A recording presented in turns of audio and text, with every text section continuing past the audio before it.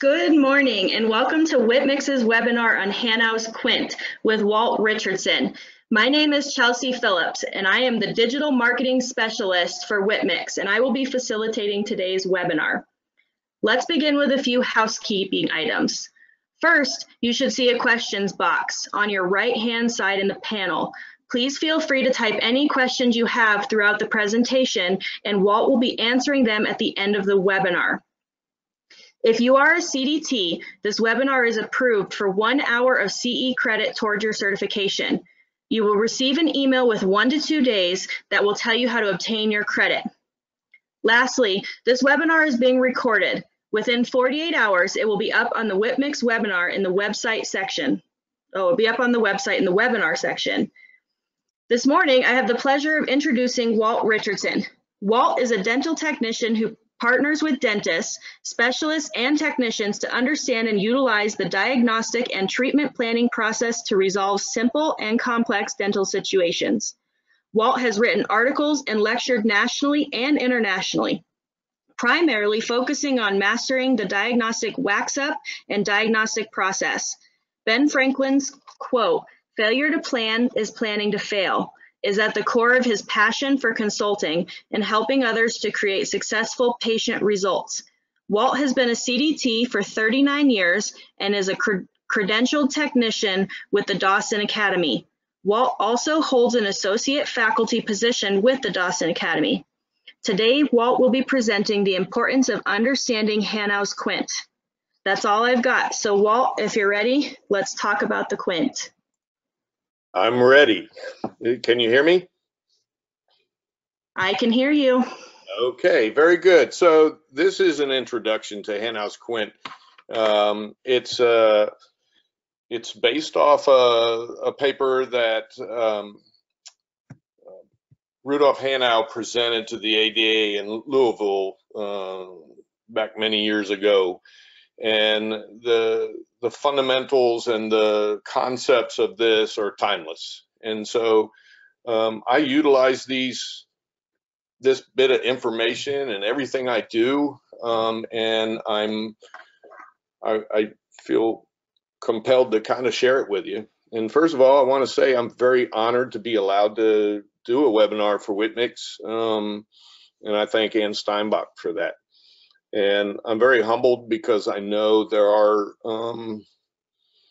people who are listening who are very capable in and of themselves and very excellent technicians and or dentists, and I'm humbled by that, and I'm greatly appreciative of that. All right, so the Quint was presented in the 67th annual session of the ADA in 1925, and I think it's kind of cool. I'm doing it for Whitmix, who's in Louisville as well. So one of the things in this whole paper that he writes in the beginning, he says, after all, there's only one course which promises success. It leads via the desire to experience, learn, analyze, understand, and apply. If the cycle is repeated many times, we'll realize that still more is to be learned. In other words, I started the whole thing out because the more we practice what we do, the better we get, and the more we will learn, and the more we'll realize we don't know. So hopefully y'all will learn something. It's my goal that you'll walk away and be able to practice this right away, because basically I'm simplifying it to the point where you should be able to. The paper that he presented was Articulation, Defined, Analyzed, and Formulated. So who was Rudolf Hanau? He was born in South Africa. He was a German, his parents were German immigrants to South Africa, and then he was born. And unfortunately, he died at an early age because he was a brilliant man.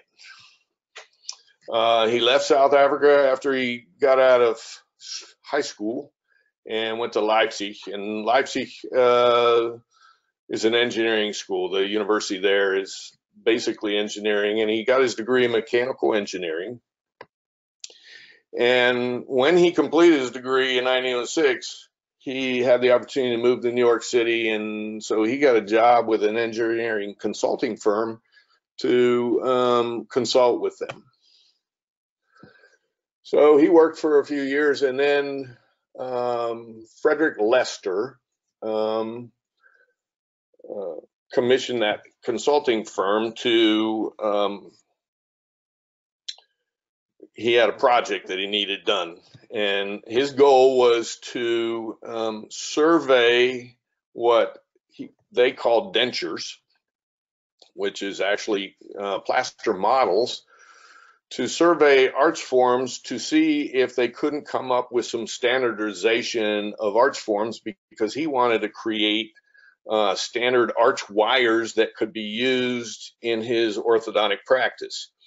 He was a graduate of the Angles School of Orthodontics in New York, and they published their findings in 1916 in the Journal of Orthodontia, and this is the journal. This is the article out of the journal, and I found this a very interesting article. He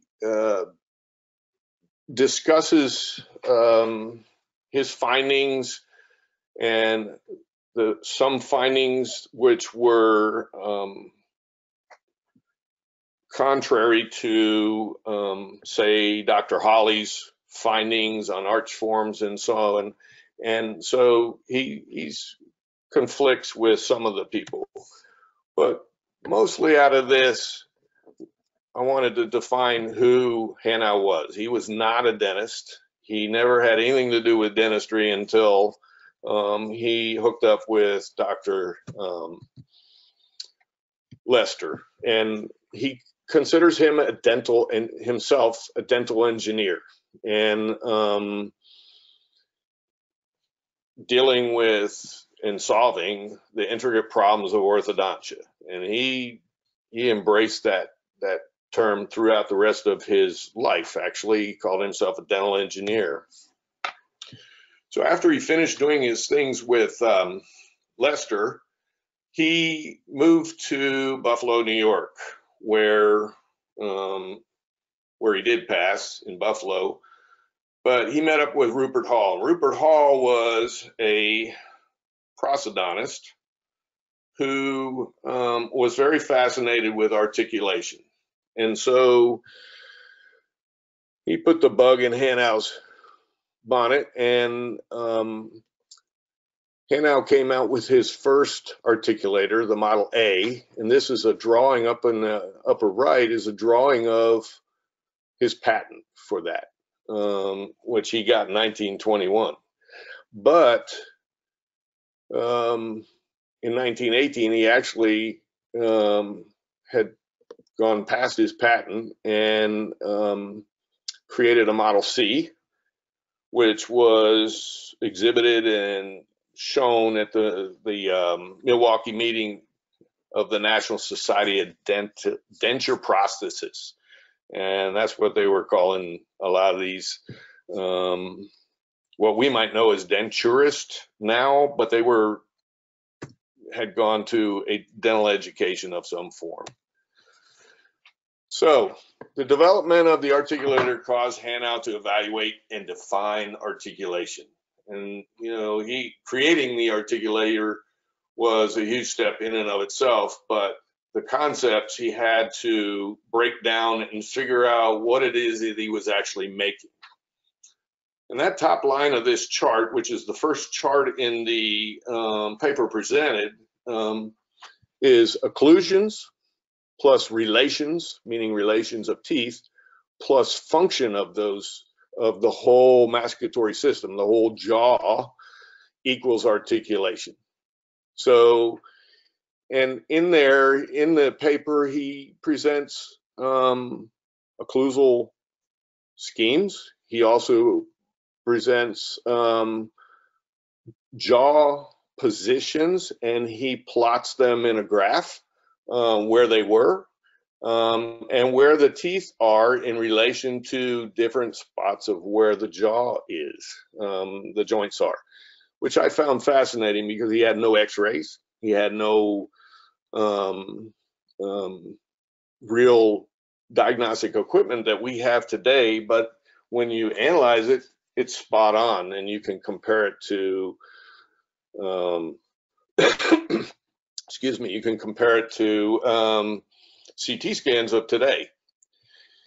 So this chart breaks down all the various sections of articulation for us to visit here today. And what I did was I broke them all down. What I found interesting in this thing was under malarticulation, a lot of times he writes in the very bottom line in prosthesis, the sad rule, meaning a lot of times we're creating prosthesis that have mal-occlusions or mal-articulated. And he was troubled by that. He compared complete dentures later on and was troubled by the fact that these weren't done correctly. So, and then further down at the bottom of the page, he just even acknowledged the fact that there can be balanced malocclusions, and that's through minimal amount of wear that the body naturally will create a balance in and of itself.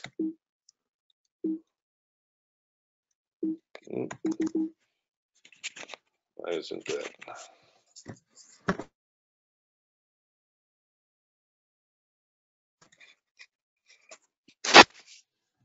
Okay, the 10 types of articulation, those 10 types, the natural articulations, his definition was natural or prosthetic dentures conforming to physiological requirements. Now, mind you, dentures are models.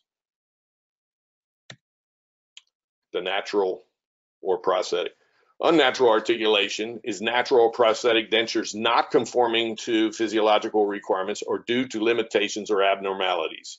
Cleft palate could be one of them. There's all kinds of things like that.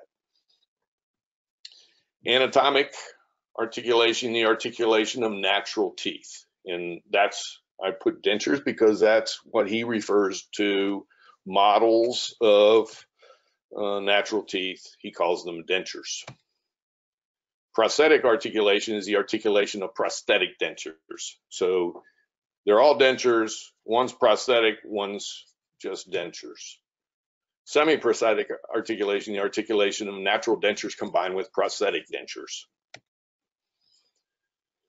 Ordinary articulation, complying with accepted laws of articulation, and that means they're always balanced in every way that the jaw moves, or in centric occlusion, they're always balanced. Malarticulation does not comply with accepted laws. Lack of balance in part or whole. So you could have a steep anterior guidance, but when they actually occlude, they're malarticulated. Mixed articulation is balance to and from centric occlusion during part of mastication found in natural dentition. The balanced articulation, the change from one balanced occlusion to another during the masticatory process. Unbalanced articulation, the change from one occlusion to another, but balance is interrupted or lacking. I'm sure now your minds are all going and you're sort of realizing, okay, he's meaning this, and over here he's meaning this, and you can see how they have to all integrate. So I wrote this: unbalanced articulation induces a patient to perform malarticulation, and ultimately the patient acquires an unnatural articulation, subconsciously looking for a path of least resistance and comfort in centric. And what is that? That is wear, or worn dentition. That's taking all the factors of articulation, those 10 factors, and breaking it all down. And this is what we know today is wear or worn dentition. So Hanau identified 5 factors that govern articulation, and he started out with 8 and then broke it all down to 5. And these are the 5 that we deal with every day, and we figure out ways to work with them. So one of them is condylar guidance. That's incisal guidance. We all know what that is. The incisors, and we move them in and out, open up anterior guidance, and shallow it out, and do all kinds of things with it. The plane of occlusion, cusp height,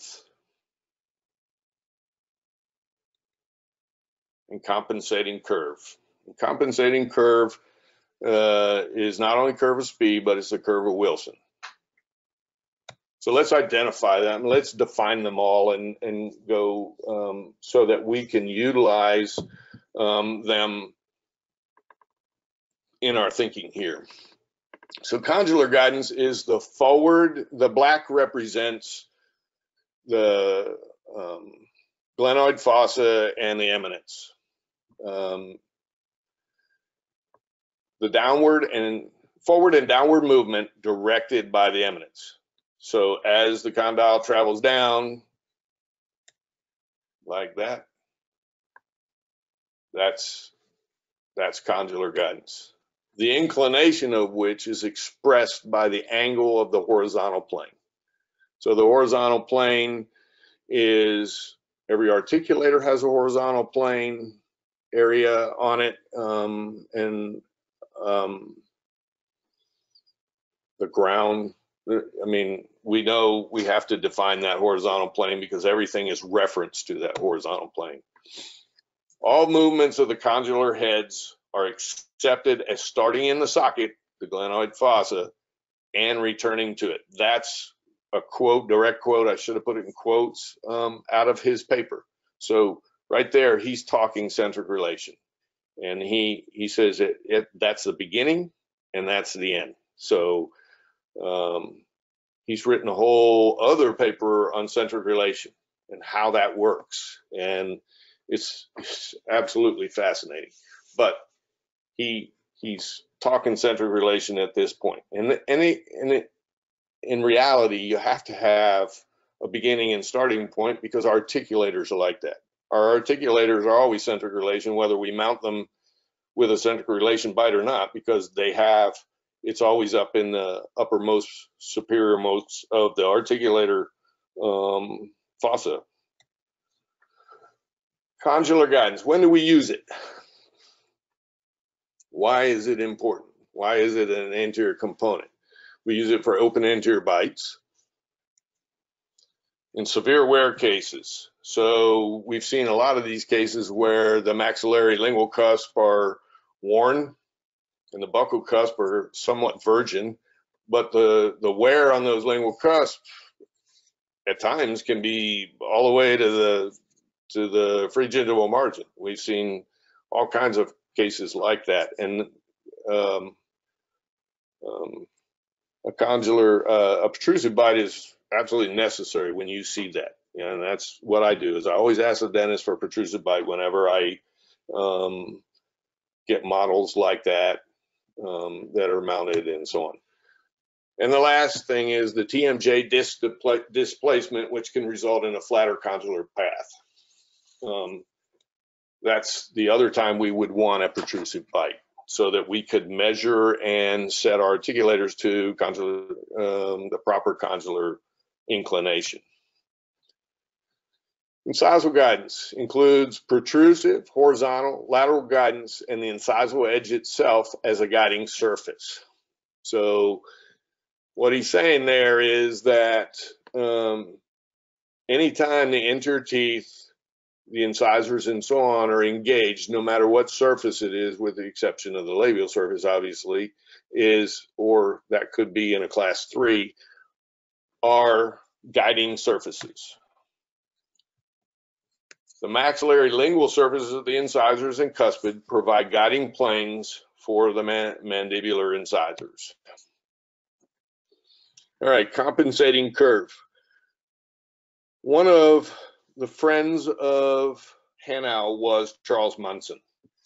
And Charles Munson is well known for his research on thousands of skulls and coming up with Munson's curve, what is termed as Munson's curve. And we typically measure that with a SOPA, simplified occlusal plane analyzer, or a Broderick flag, or what have you. But in short, where you see this translucent blue ball, what you notice is, from a cephalometric viewpoint, where the red dot is, that's the center point of Munson's curve, which is the glabella. That's the center point, the mafia's bullseye, so you could call it that.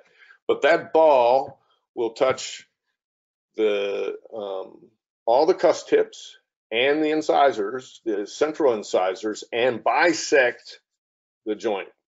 That's how we determine what that curve really is.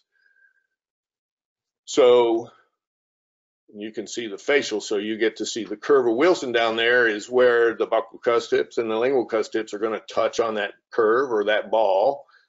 And then, so you've got your curve of Wilson and your curve of Spee is that cephalometric view of that skull where it's bisecting the condyle. The purpose of it is to allow for uninterrupted relationship between the maxillary and mandibular dynamic functions. So what that means is, as the mandible is moving, because of that curve, the mandible also works in an arch form, and thus, when teeth are in their proper position, you have no interferences or no bumping here or there. If you do, then that's why we're here, to learn more. There's a direct relationship of the compensating curve and the buccal lingual inclination of the posterior teeth. This is a really important concept, because the broader the jaw, or the bigger that Munson's curve is, the more upright those teeth will be. In other words, research shows that Munson's curve is probably one of the most researched concepts in the world. There's data coming out of India and Japan, Africa.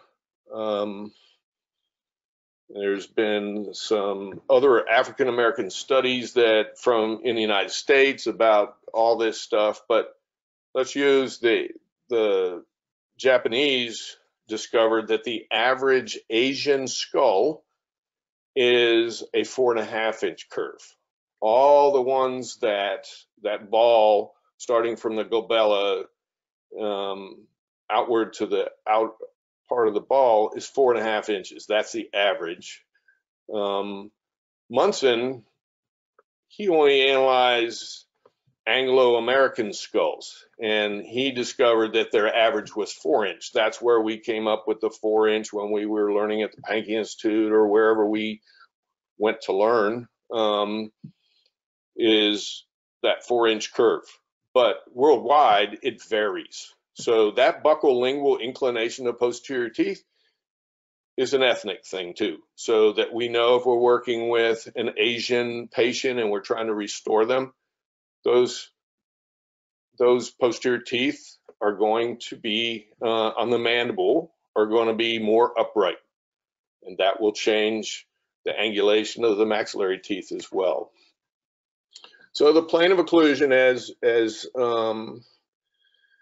Hanau defines it, it's a triangular plane from the incisal embrasures of the mandibular two central incisors to the buccal grooves of the lower second molars. So it's a flat plane that connects those three spots. And Bill Arnett, orthodontic surgeon out in California, states that the plane of occlusion must be 3 to 7 degrees from the horizontal plane. I use that, I've added this in, this isn't part of the Quint. I add this in because this, in my opinion, puts a lot of sense to everything. Hanau was all about doing everything on a flat plane. So his goal was to get that triangle flat, parallel with the horizontal plane. There are times in dentures where that is necessary, but the average patient is 3 to 7 degrees inclination. All right, cusp tip. He identified cusp tip as one of the 5 factors influencing articulation, and it's from the base of the tooth to the cusp summit. That's a tricky, can't say that 5 times. Anyway, an average 20-degree tooth is 2 millimeters from the base to the cusp tip. So this gives you an idea. The base is where actually the primary grooves, because of the development, that's, you go down to, you just see the primary grooves and that's it. That's their base. All right. This was an important thing to me because when I first learned about Hanau's Quint, and it's funny, about 15 years ago, I met a prosthodontist in a face course that I took, and Jeff McLennan, and he's since become a good buddy. He's a brilliant man, and I respect him immensely. He's a prosthodontist up in New York City. And he said to me, if you really want to know how to treatment plan, because that's my passion, you need to understand Hanau's Quint. Well, then I started asking around, and everybody kept telling me, oh, no, that's just for dentures. That's just for dentures, even though dentures are of great interest to me. I love dentures. I love learning about it. Jack Turbofil, I've been to his stuff. I've been to massage courses. I love dentures, and they definitely have a place in restorative dentistry, and I wanted to learn how to do them well. But one of the things that fascinated me was when I started reading the Quint, the articulation defined, this statement stood out to me. He said, the fundamental laws involved are practically alike for orthodontic, periodontic. Well, he says periodontic because there was no oral surgeons back then. They were periodontists. They were oral surgeons, but they were also periodontists. Crown, bridges, partial and full denture work, though the manipulations in their applications may differ. All right. This is a direct quote out of this paper, and that got me excited because that made it so that I could utilize this whenever and however I wanted to use it in order to help me do my job and do a better job to help dentists help patients. And so that got me all excited. So Hanau simplified those laws of articulation by the use of the articulation Quint. So by putting it all together in one thing, now mind you, this is only part of that paper, this whole Quint thing, but this is an important concept of his paper. Is a combination of the most essential laws and factors of the articulation. Each fifth represents a factor undergoing change. So when we look at this chart, each one represents something. So condylar guidance, compensating curve, relative cusp height, incisal guidance, and plane of occlusion. Those are the 5 factors that affect articulation which means occlusion, which means function, and so on. Each arrow represents a change of the factor indicated in the respective fifth. So like compensating curve, as the arrow goes out, you're increasing the prominence. So you're becoming more class 2. It's a real steep curve of speed, or you're flattening it, you go in the other way. A reversed arrow is a request to reverse the change. So let's take relative cusp heights.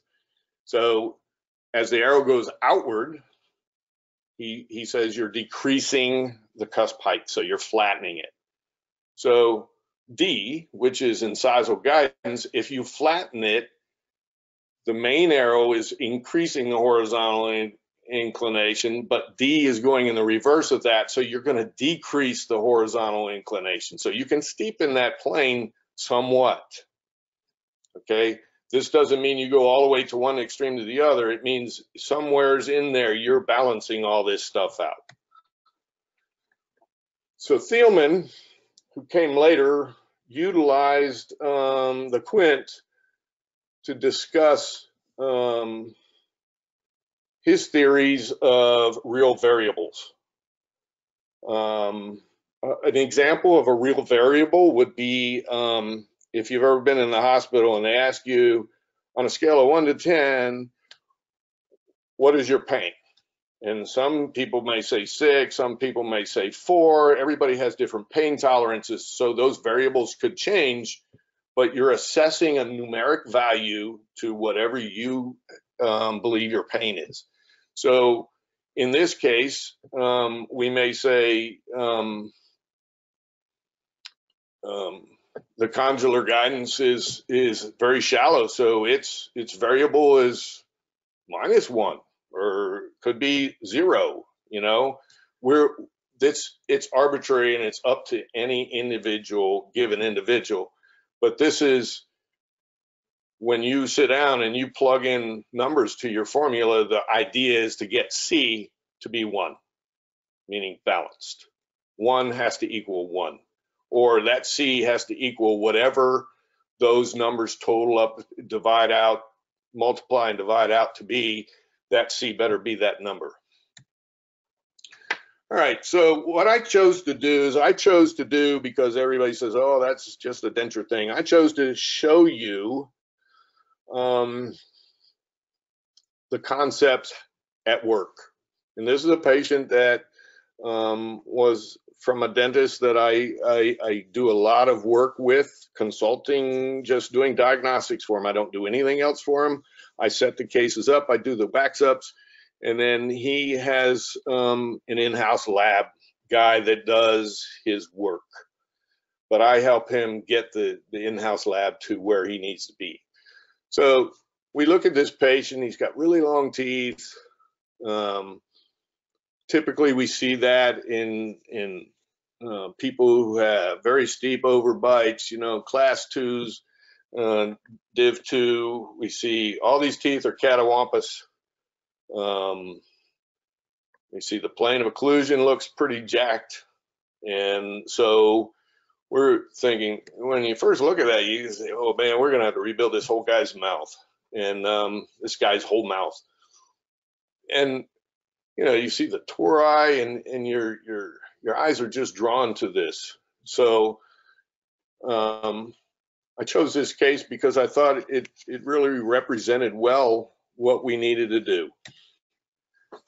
So protrusive bite showed that his condylar guidance was really shallow. His incisal guidance, he had none. He had posterior interferences. If you look at the posteriors, they're interfered. They're in the way. The molars, the first molars, 14s rubbing up against number 19 or 18, and you know, so on. I mean, but he has no anterior guidance. You can see that's open. Left or right, he has no cuspid rise. He has no cuspid contact or anything. So we have no incisal guidance. That's a problem. Our condylar guidance is a fix. So when we evaluate the plane of occlusion, what I did was I took my little triangle and I put it on that model, on his lower model, in between the centrals there, that embrasure, all the way back to the buccal groove of the second molar, and then I put a surface level on top of that. And I see that this bubble is almost perfectly centered and is at 3 degrees. So from 3 to 7 degrees, I'm golden. I mean, I've got a great plane of occlusion. Now, when I go to evaluate the compensating curve aspect of it, on the outside, you'll see that I used a SOPA to show that you barely see any pencil marks from our compass. That's a 4-inch curve, and you barely see any pencil marks on those posterior teeth. The curve of speed doesn't seem to be so bad. Same way on the patient's right side, which kind of shocks me. I'm kind of blown away when I first get this. But then, as I evaluate the curve of Wilson, part of the compensating curve, I realize that the buccal cusp tips are too high and the lingual cusp tips are too low. This is a 4-inch curve. This is an inside of the 4-inch curve. But when I do the 4-inch curve for the curve of Wilson, it'd be, you know, this little thing that I made, which is like a segment of my ball, it's touching both the lingual cusp tips and the buccal cusp tips. So I know my buccal lingual inclination of those posterior teeth on the lowers are perfect. And that curve of Wilson is fine. Are the teeth kind of a little bit off? Yeah. But the plane of occlusion and the compensating curve on the curve of Spee is fine. The lower compensating curve is fine. The upper compensating curve of Wilson, is not fine. So no anterior guidance, and our compensating curve is kind of wacky. So cusp heights. When I look at these cusps, they're pretty extreme. And I'm thinking that something's got to give here. And because the teeth on the lower are a little bit catawampus and so on, I'm thinking I'm going to have to address those. I see that the compensating curve's off, but if I'm to correct that, I'm going to have to take and kind of smooth out some of these cusps maybe on the lower. Got very steep cusp. And so here we go. Here's how I made my corrections. This is how I put the whole thing to work. Consular guidance was a given. I was pretty impressed how shallow this guy was, because I could see why the heavy cusp tips and the teeth being kind of catawampus could cause you knew there were interferences just by knowing that and then seeing what the models look like. So, incisal guidance. He now has incisal guidance. I got cuspid rise, I lengthened the cuspids and so on. And the centrals, I use the red, I got to tell you that I use the red wax because this guy went to Ohio State and he's a big Buckeyes fan, and he loves his red. So all the wax ups I do for him are in red wax. That's the way he presents it, in white models. So I gave this guy anterior guidance, you know, on lateral and end-on function and so on, and disclusion. But part of the way I got disclusion was I had to eliminate all the interferences for when they went forward into protrusive. And so what I did was I flattened the buccal cusp tips from the curve of Spee on the upper. So that you can see they're almost straight across. I eliminated all the possible interferences from those buccal cusp tips that were touching before. So my lower plane of occlusion was fine, but I had three little areas. Number 26 was a little higher than all the rest, so I flattened them out so that I could have a balanced end-on function. The incisal edges rubbing across each other. And I had two little areas in that posterior, those cuss tips, and that one triangular ridge because of the angulation of number 29. I relieved a little bit of that. So now when I go and I check the compensating curve, I kind of flattened the curve of Spee, as you can see. And curve of Wilson, I was able to correct by making the buccal cuss tips and the lingual cuss tips touch that 4-inch arc. And so I've corrected the the curve of Wilson and the curve of Spee. I've flattened it on the upper. Now, if you can kind of peek through to the central, through my little plastic plate, all the way to the centrals and incisors, you can see I didn't add any height to those centrals. I automatically got guidance by correcting the cusp height. You can see here, I actually took away some on number 8. So my cusp height, I made shallower on the upper. I kept a steeper cusp heights on the lower. So anytime we do that in dentures, we either lingualize occlusion by making the lingual cusp tips come down and touch the lowers, or we buccalize the occlusion by making the lower buccal cusp tips touch marginal ridges or central grooves of the upper teeth.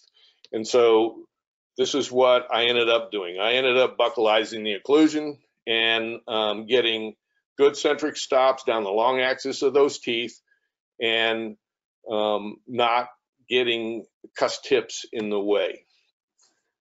So this is how I kind of visualize the Quint, so that it makes more sense to me, because when I first look at this Quint, I felt compelled that I had to go to one extreme or the other with the arrows. I had to go from one, all the way out by increasing the inclination of the incisors, or I had to decrease them all the way. I felt compelled that way. But once I tied in Thielman and his real numbers and realizing to get balanced occlusion, all I needed to do was assess little values to them. I could make that work.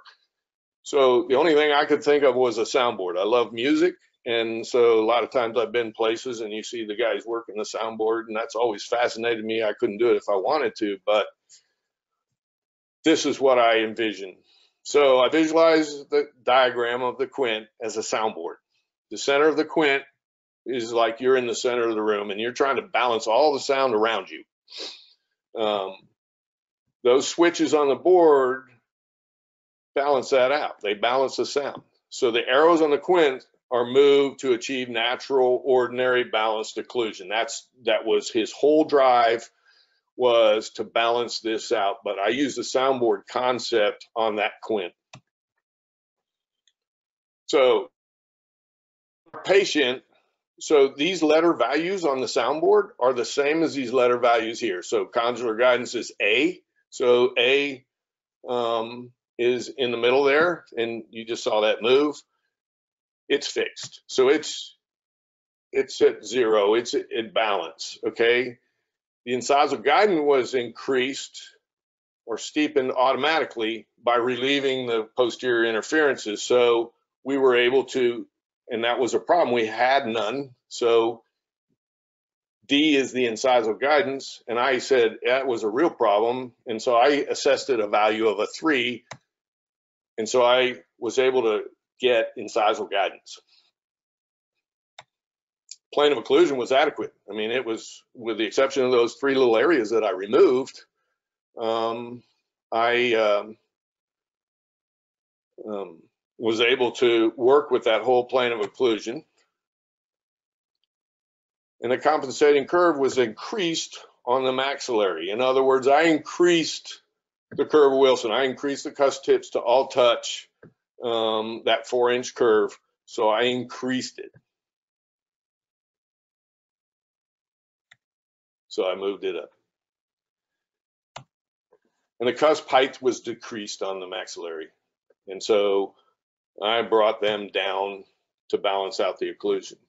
Now I know for a fact that that case, and I wish I had post-ops, but that case turned out very well, totally balanced, and the points of occlusion and the dynamic functions, there was no interferences and so on, just by doing the upper. And we didn't have to do the whole mouth, which was nice. And so it's this system, by evaluating things based on the Quint, allows us to truly evaluate, do we really need to do that much work on this patient? You know, I mean, Pete Dawson always said, less is better. So I kind of like using this Quint in order to create that balanced, stable occlusion. So we see patients or models in a snapshot in time. Our end goal is to create balance and harmony, and understanding these 5 factors and how they apply and how to apply those laws governing that articulation will allow for success in all disciplines of dentistry. I firmly believe this. I firmly believe that this is the core of whatever we do in order to do the best job we can. Even when I do single units on the articulators, I have all this in mind. I pay attention to cusp heights, I pay attention to any possible interferences, and so on. And I think these are the fundamentals. And these help you achieve any balanced occlusion in any way. There is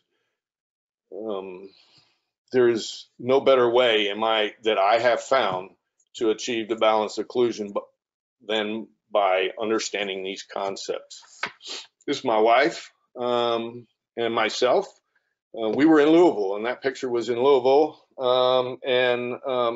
I first presented this concepts to some people at a study club in Louisville at the Whitmix facility, and that's when I was asked by Ann and others to put this together. And once again, I'm very honored, and I'm very humbled by the fact that y'all came and wanted to listen to this, and hopefully I've given you something to think about and to learn. And I want to say thank you.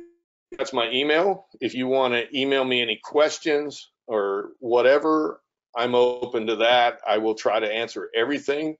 And thank you very much. Awesome. Well, thank you, Walt. That was absolutely wonderful. It looks like we have a couple questions here for you, if you're ready. Yes. Okay.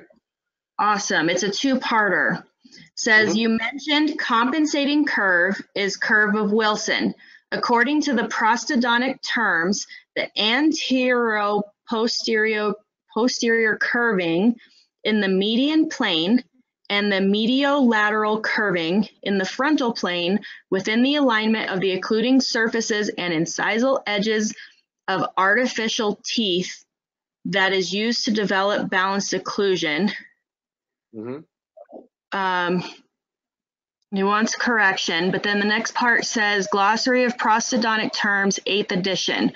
Compensating curve 1, the anterior-posterior curving in the median plane and the mediolateral curving in the frontal plane within the alignment of the occluding surfaces and the incisal edges of artificial teeth that is used to develop balanced occlusion. 2, the arc introduced in the construction of complete removable dental prosthesis to compensate for the opening influences produced by condylar and incisal guidances during lateral and protrusive mandibular excursive movements. It's a mouthful. I'm guessing it's a clarification question. That's exactly the curve of Munson. That's a great description of the curve of Munson. It's exactly what I described to you. So that curve, or that translucent ball that you saw in that picture, I can bring that up actually. That is a drawing of exactly that definition. So the incisors to the posterior section curved all the way up in that arc is exactly how we create balanced occlusion. And that definition is spot on with what Munson's curve is. But it says you mentioned compensating curve is curve of Wilson. Should it be curve of Monson instead? No, I said right here, refers to curve of Spee and curve of Wilson. It's Okay. both. The curve of Munson is both. That's why when I went through and I evaluated them here, let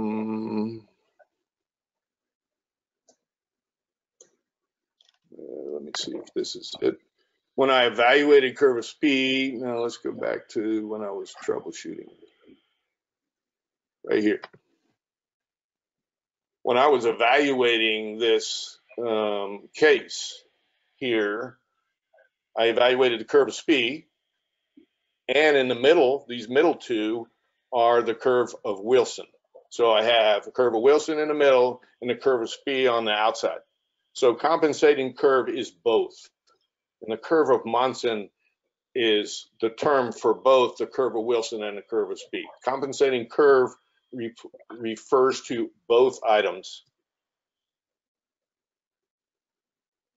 Perfect. I hope that answers that question, because that's it's a very good question, because I didn't want to confuse anybody in thinking that it was only one or the other. It's both. So, and I have ways to evaluate both. The curve of Spee is on the outside and the curve of Wilson's in the inside. Fantastic. Well, that looks like all of the questions. I'll give it a couple more minutes just in case a couple come through, but I do want to remind everybody that this was recorded and will be available on the WhipMix website in 48 hours. And if you are needing CDT credit, we will be emailing you within 1 to 2 business days on how to receive that. Doesn't look like we have any other questions, so thank you for your time, Walt. It was absolutely wonderful, and we look forward to doing future webinars with you.